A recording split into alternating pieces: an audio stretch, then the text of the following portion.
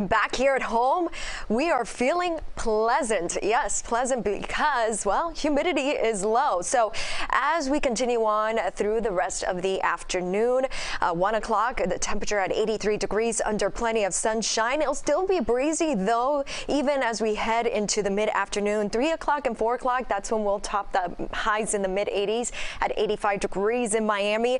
And then as we head into the evenings and evening hours, and once the sun is down, of course, temperatures will start to drop into the 70s, could drop into the lower 70s in some areas by overnight tonight and tomorrow morning. So the cold front is just to the south of the lower Keys. So finally, areas like Key West, Big Pine Key, even the Middle Keys getting a break from that shower activity along the leading edge of the front, and now seeing a lot more sunshine out there. We have high pressure just to the north of Florida, and so northeast wind is intact for today as well as for tomorrow. Could gust up to 25 miles per hour, but sustained winds are expected between 15 and 20 miles per hour. So let's talk about that moisture forecast. Of course, there was still lingering moisture right along the cold front earlier this morning, right over the lower and middle Keys. Well, that is pushed to the south of us, and it will continue to do so as that high to the north of us takes over and brings down that dry air mass all the way through the Keys. So all of South Florida nice and dry through tomorrow.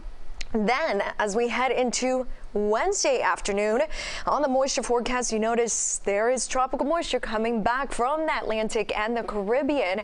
Also, what's returning is a southeast wind. So that's going to bump up the humidity levels once again towards the second half of the work week, and also bump up the rain chances as well. I think Wednesday and Thursday will have passing showers, but as we head into Friday, maybe a better chance for some thunderstorms. So here's a look at the 7-day forecast. So highs today, not too bad, mainly in the low to mid 80s. Even on Wednesday, I don't think we'll warm up too much because it's still breezy out there, and with more cloud cover and the chance for showers returning Wednesday, even Thursday, that will keep those highs right at 85 degrees. Overnight lows should remain in the low to mid 70s. Highs a little warmer starting Friday at 86 degrees with a chance for storms.